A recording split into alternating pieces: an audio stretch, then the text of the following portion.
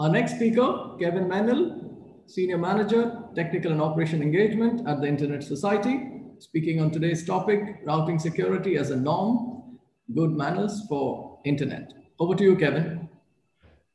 Okay, thank you, Melvin. So thank you very much for inviting me to the Omren Technology Summit.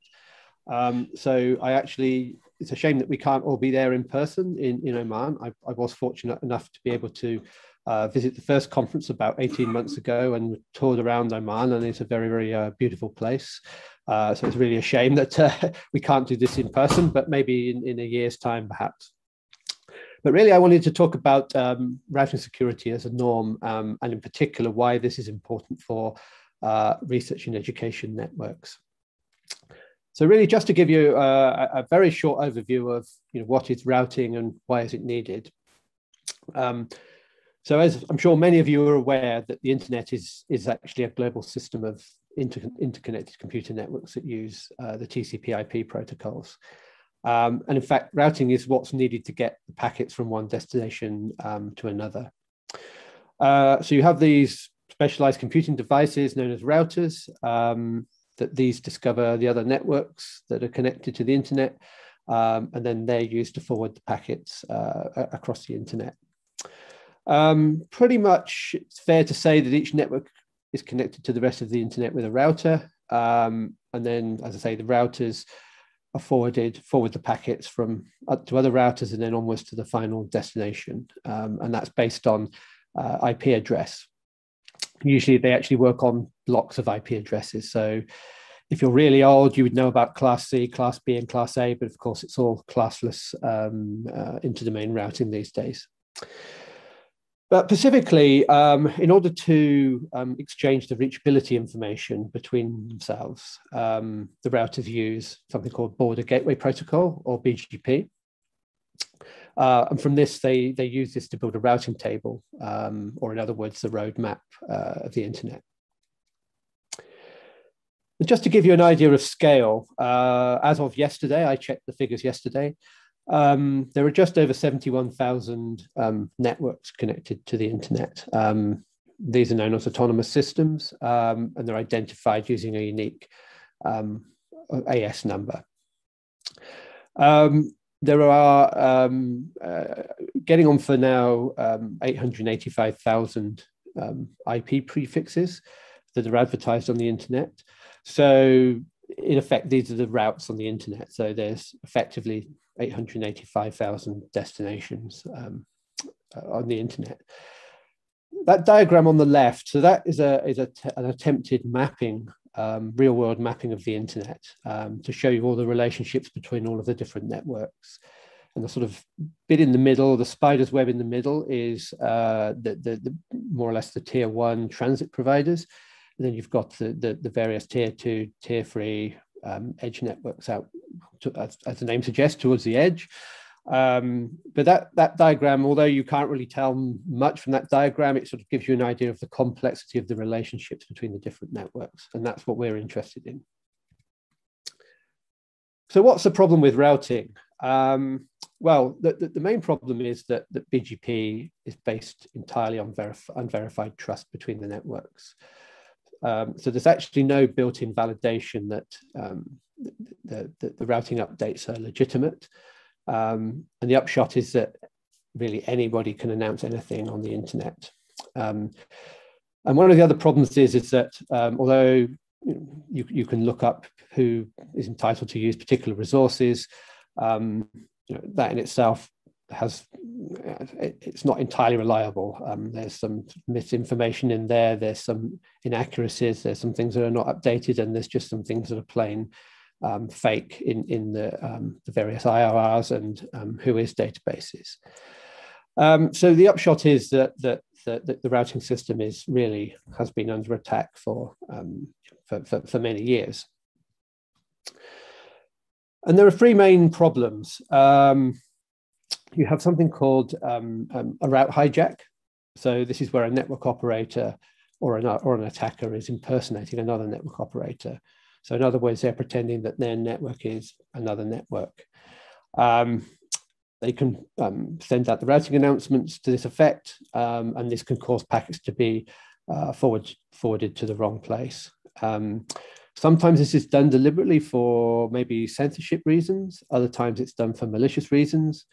Sometimes it's to cause denial of service attacks. And there's a whole host of other reasons why this may be done. So there's been a number of examples of this, quite well-known examples in the past. But what we're seeing is that we actually can see this happening pretty much every day of the year. And there's something that's also very common, is something called a route leak, which is very similar to a route hijack, but this is more down to accidental misconfiguration. So in other words, a provider accidentally announces that they have a path to another provider when actually they shouldn't be announcing that. There was actually a couple of big incidents only last year, which caused quite significant outages on the internet for a day or two.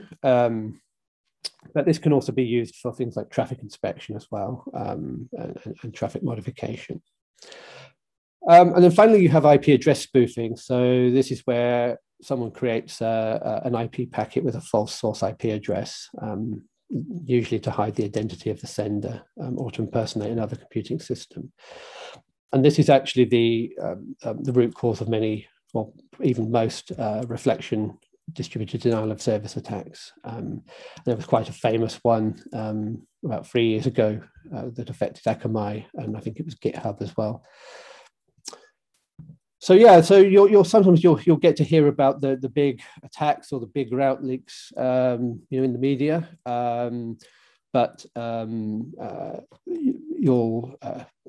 We've been collecting statistics for this, or collecting data on this. And as I said, just looking at this chart for 6 months for a period last year, you can see just for hijacks alone, there were hijacks happening basically every day in that 6 month period. So this is a real issue, and it's an issue of concern that we're trying to address. Okay, so what can we do to fix routing problems? And why is this so hard? I mean, there's been a lot of industry efforts to improve other aspects of internet security. So, for example, the introduction of SSL and TLS to improve the security of web transactions. You've had the introduction of DNSSEC to essentially improve the security of DNS transactions. And you can probably include DNS over TLS and things like that as well in that category. But really, yeah, routing security has sort of gone under the radar, and why is this the case? The issues with routing have been known for 20, 25 years, and there's been a number of things developed in that time to eliminate most of the common problems. But really the problem has been a lack of implementation. It's not that there aren't solutions out there. And part of the problem is that each network operator needs to contribute to routing security. So just implementing routing security measures by yourself don't bring immediate benefits. You need a certain critical mass, or if we want to be topical, a sort of herd immunity before you see some of these routing problems being addressed. And the other problem is that routing incidents can be quite hard to identify, debug, and fix. So we actually have a tool that we use to look at some of these issues. And actually, when we show even some very big network operators, some of the issues that they have on their networks, they're really completely unaware of these. So that is obviously clearly an issue that networks have to understand they have a problem before they can fix it. So can we address this problem without regulation? And I think the answer is yes. The internet has long been built on cooperation and common values and particular agreed practices.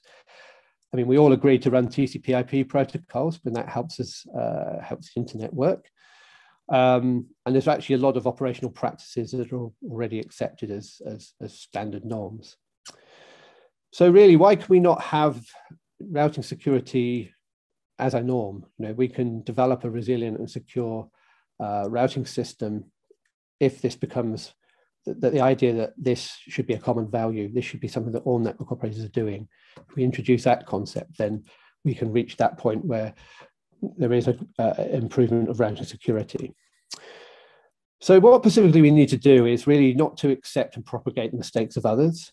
And by that, we mean that we need to be validating what is accepted from our network neighbors.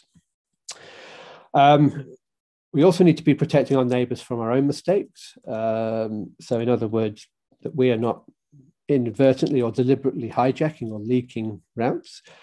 So really put in place processes and procedures and technical solutions to avoid that. But then also ensure that others can validate our resources. So in other words, make sure that our AS numbers, our IP prefixes are registered in internet routing registries, or even better, to actually implement RPKI. So this is where you create cryptographic verifications of your internet number resources. So this is where MANRS comes in. These are the good manners for the internet. So this is a play on words. Obviously, it's an acronym for mutually agreed norms for routing security. And so this really brings together all of these good practices into well-defined actions that, if they're implemented, can eliminate a lot of the common threats in the routing system. But it's also based on collaboration between the participants who agree they're going to take shared responsibility for the internet infrastructure.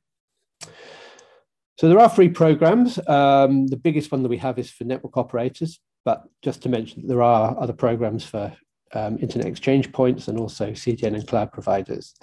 But in this talk, I'm going to focus on the network operators, because that's what's most likely to apply to research and education networks.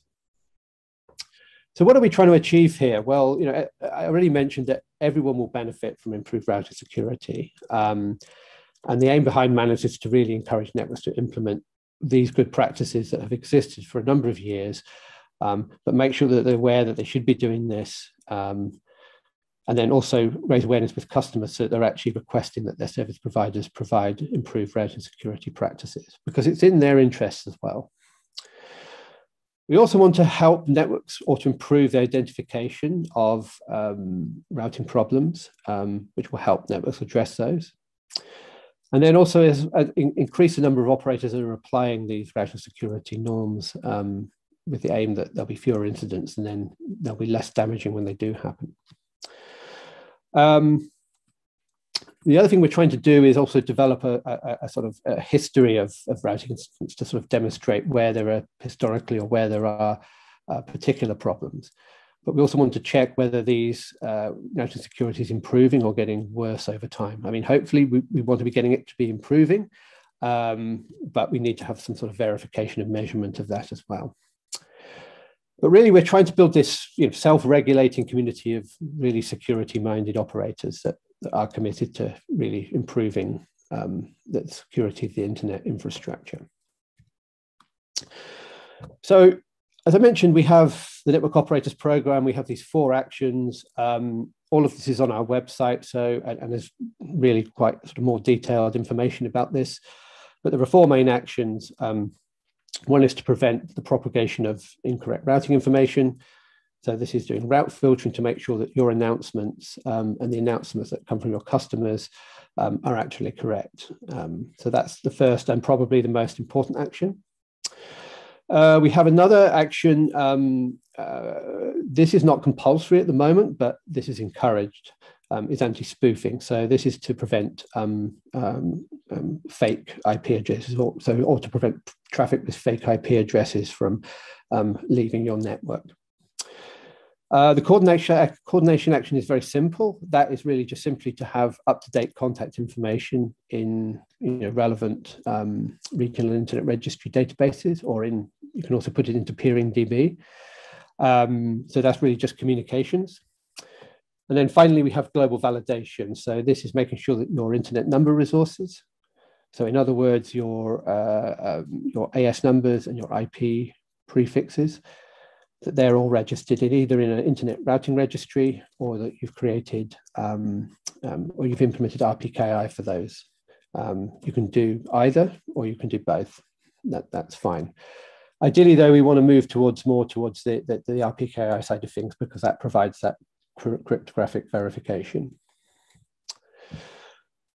Okay, so why specifically should research and education networks join MANRS? Indeed, why should Omren join MANRS? We'd very much like them to. Well, I think one of the reasons is to demonstrate technical leadership and actually distinguish yourselves from commercial IXPs. Many will say, I used to work in the NREN sector for much longer than I've worked at the Internet Society, I think 25 years.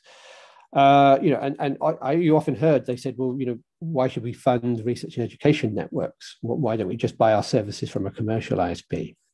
Well, one of the reasons is because NRENs actually don't have to, they're not so bound by commercial pressures, and they can adopt new technologies and new developments, and they can actually, lead by example. So that's the sort of first main reason. The second main reason is that, academic institutes are generally often training the next generation of network engineers and managers. So, they can provide the sort of security grounding for the next generation of people going out and building the commercial networks. They're doing teaching, they're doing training. So this is a really good place to be learning good practices. The other point is that NRENs, or even sometimes regional education networks as well, they're often, they play an important role in their national internet communities. They're generally not in direct competition with commercial IXPs, and they're often involved in a lot of the initiatives around developing internet exchange points or developing network operator groups. So they can play a leading role in their communities to implement these good practices.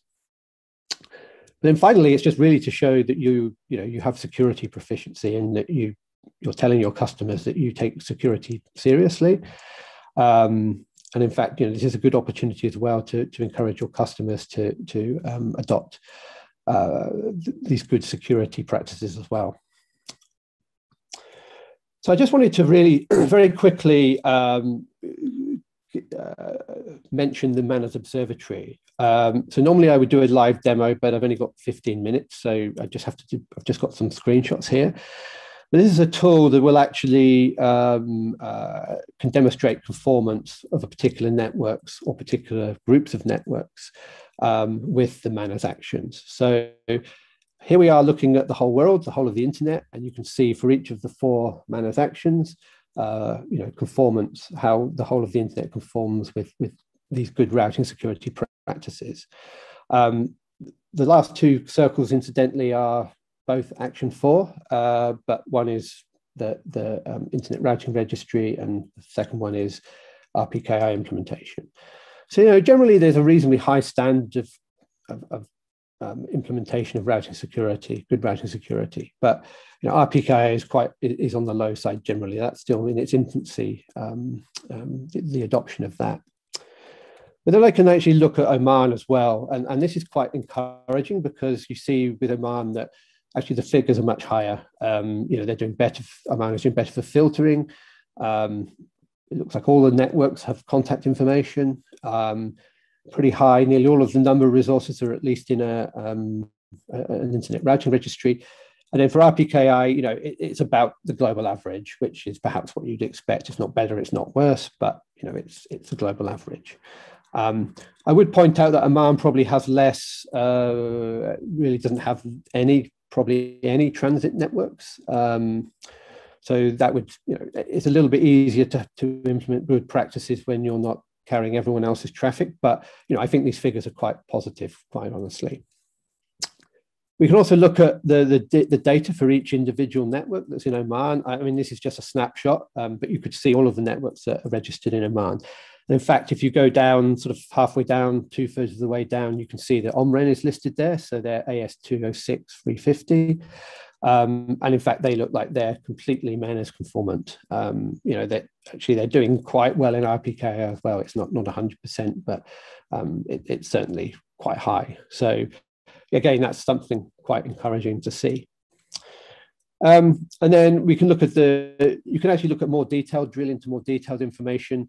But I'm just looking at the history here to look at, for the last year. And actually, it looks like Omren has had no network incidents. There's been no route leaks and no hijacks in the past year. So again, that's kind of really positive.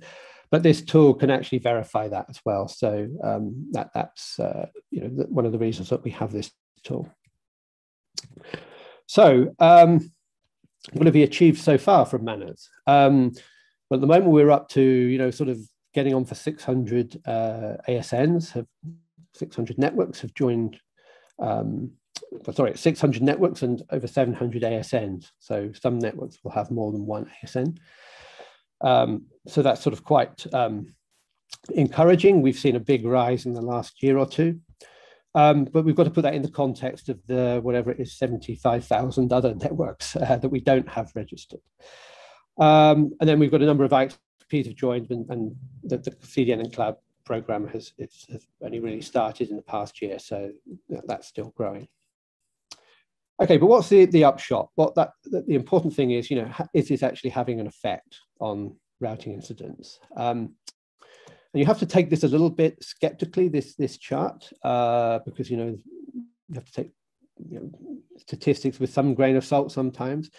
But when we look at this, it does look like that as we've seen the number of MANRS participants and the number of networks adopting good routing security practices increase, we have actually seen a decrease in the number of routing incidents, a quite significant decrease. So that does seem to indicate that this is having an effect on improving the security of the internet. And this is my last slide. So if any of this is interest, and I very much hope it is, please go to the MANRS website. So we actually have a lot of implementation information on there. There's links to the MANRS Observatory. But I would actually encourage you as well to come and visit our virtual booth at this conference. My colleague Hannah will be manning that. And we have a number of useful resources that can help implement these routing actions. But yeah, please get involved. Implement these actions in your own networks, but also help promote and support good routing security practices as well. So that's brings me to the end of this talk. I will hand over if there's any questions. Kevin, thank you for your presentation. Yes, the attendees can visit your booth for more information and questions to be asked. One question which has come is Internet Society right now working in the Middle East or GCC countries at the moment? So yes, we actually have some Middle East initiatives. I was actually the technical person for this for a while until we recruited Hannah, my colleague Hannah. But my colleague Hannah is working specifically on initiatives for the Middle East. Some of these, are also similar to what we do globally, but we also have some region-Pacific activities as well. But one thing that we are very keen on is pushing research and education networks and good practices there as well. So that's just one thing that we have very specific to the Middle East region. Perfect, Kevin. Thank you very much for your time and presentation. And yes, hope to meet you next year in Oman again for this event. And I'll take you around. Don't worry about it. Okay, great. Thanks. Thank you, Kevin. See you. Bye-bye.